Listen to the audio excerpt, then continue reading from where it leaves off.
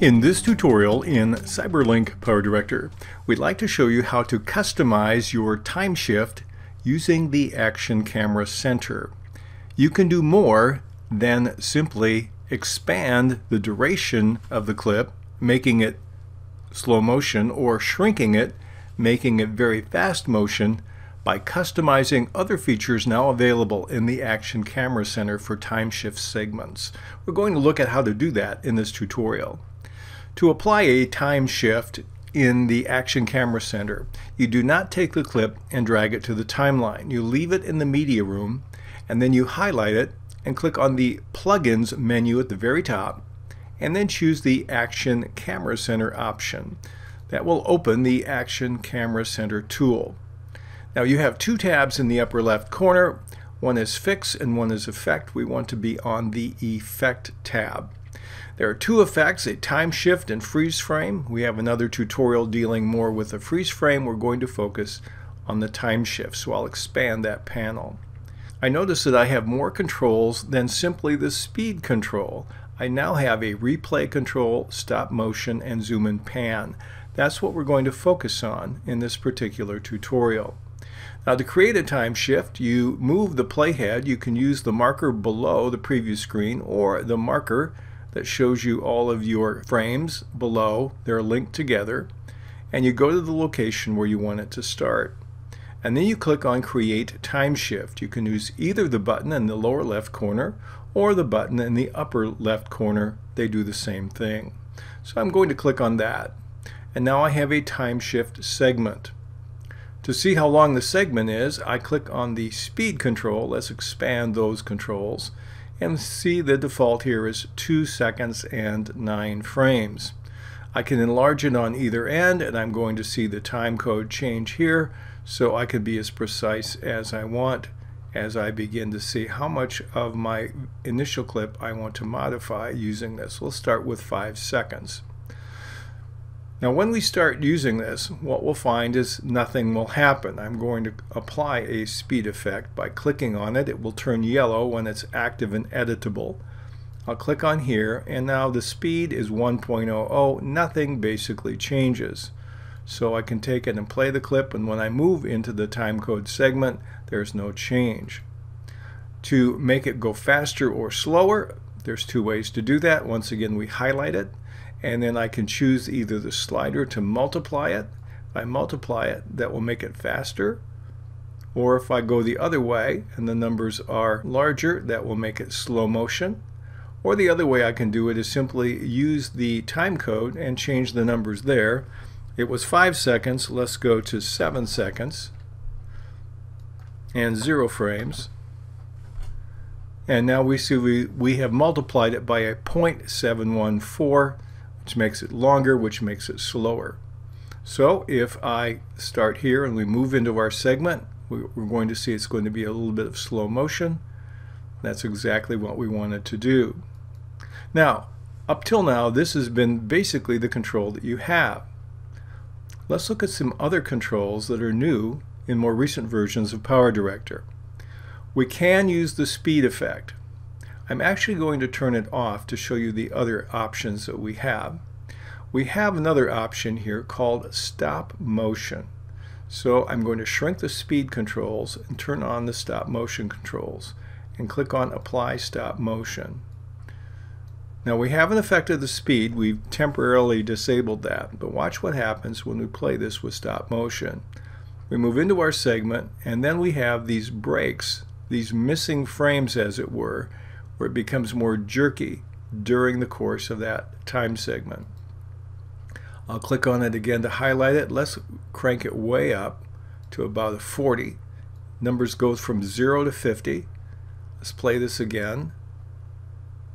And now we're normal, and now lots of frames seem to be missing. Notice the jerkiness here.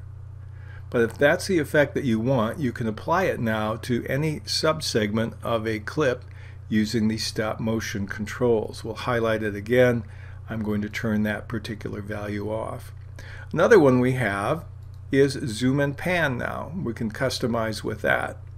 Now the zoom and pan gives you the opportunity to zoom in and out on a particular segment of your video. So I'm going to move the playhead over here.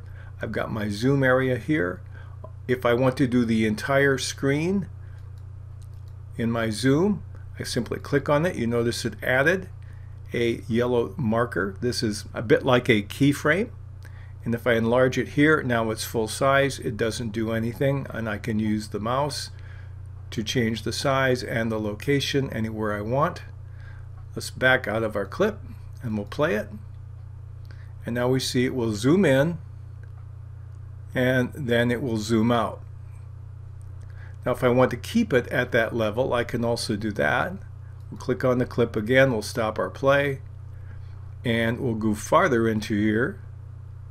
I'm going to take this and rezoom it. Now unfortunately you can't copy the previous zoom. You have to estimate if you want it to look more or less identical in size and location. So we'll back up here, and now I have two keyframes, as it were, inside for zoom. Let's play this one.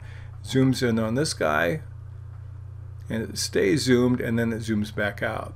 Again, the goal of the software is to, at the beginning and the end, be identical to the frames it merges into, so it will be full screen either way.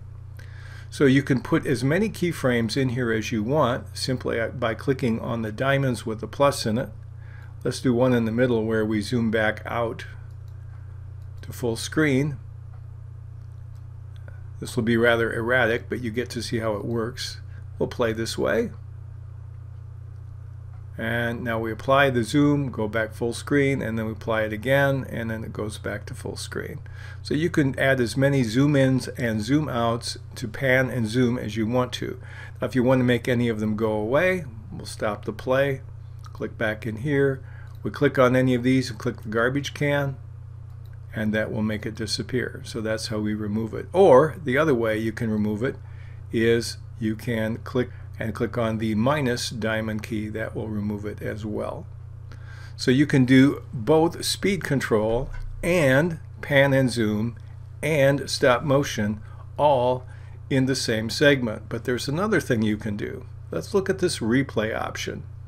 The replay option gives you the ability, we'll click against it to get to edit. We'll do apply, replay, and reverse. Now the reverse is option. When it replays, it will start with the number 2, and you can go up as many times as you want. What it will do is it will take that segment, however you've modified it, and it will replay it. So watch what happens when we move into this. We'll go back to our play mode. We'll move into our segment, and we'll play it. It moves through normally, slightly slower. And then we've got the zoom and slightly slower. Now why didn't it zoom in twice? Let me show you why. We'll stop it here, and there is apply effect to last play or first play. Now if you have more than 2, it's only going to affect the first one or the last one. Right now the time shift, the actual speed up or slow down, will apply to every single frame inside this segment.